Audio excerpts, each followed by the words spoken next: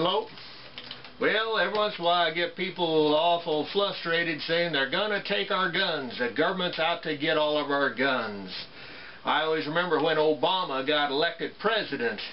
Man, if I didn't have a lot of my friends and associates buying ammunition by the thousands of rounds and buying guns too, because they figured Obama was going to take all our guns. And of course I was one of the few that said, I don't think you got much to worry about. The reason is not because Obama and a lot of liberals wouldn't mind getting the guns, but the government isn't about to lose a cash cow.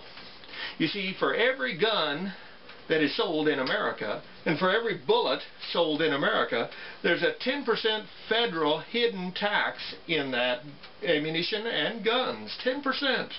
And of course it doesn't end there, because there's a lot of hidden costs, whether manufacturing, shipping, licensing. And so not only of the dealers selling them, but the person buying them has to have licenses, and most states require that, not counting if you want a concealed license. There's more licenses, permits, fees, all that type of thing that comes out. And it doesn't end there, because then there's sales tax. And of course sales tax, 6.5% sales tax here, so the 6.5% plus 10% federal and probably another 10% of hidden taxes, so now you're looking at 30% on a firearm could easily be taxes in one way or another. And that's if you keep it all legal. If you get caught doing something illegal with a firearm, God help you for taxes, fines, and everything like that. But they're not going to give that up.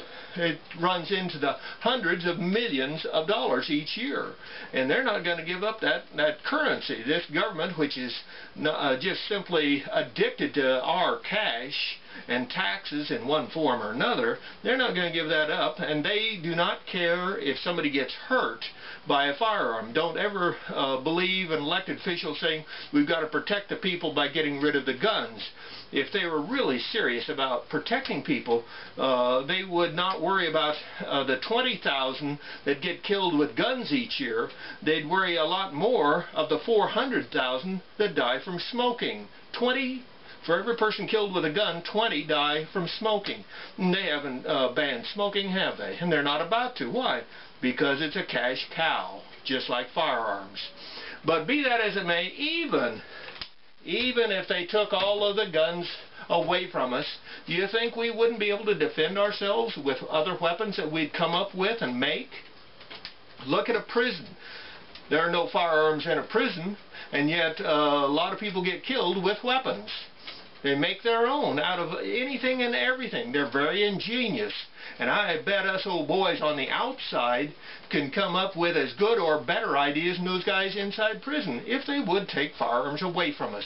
And so I really wouldn't worry about that end of the totem pole. And of course I also have, on the same line, not just firearms, but I have people say, well, I'm going to carry a knife in my car, or I'm going to carry a handgun, whatever, and most of the time it's a knife though. And I always tell them that's not a good idea. Because I said if a cop sees a knife in that car, he is going to come unglued a lot quicker than if you simply have a small camp axe. You might call it a tomahawk, but it's just simply a small camp axe of any size, and it'll sit right down on the seat. It's not considered an official weapon as a knife is. A tomahawk for chopping wood, cutting wood. You can say I've got it not only for cutting wood, but I also have it in the car in the wintertime to chop ice. If you get in a parking stall where you couldn't get out, the ice wouldn't let your tires spin, you could chop down the pavement and be able to get that out. You can also say that in case of a car wreck, an axe can break you out of a car window a lot easier than a knife ever would. And there's all sorts of reasons to have it, not counting the 1 in a million chance that somebody is going to reach in and try to drag you out of your car and beat the soup out of you. You wrap him on the knuckles with this, and the fight's pretty much over. And God help the guy that pulls a 6-inch knife on you when you're carrying a 15-inch tomahawk.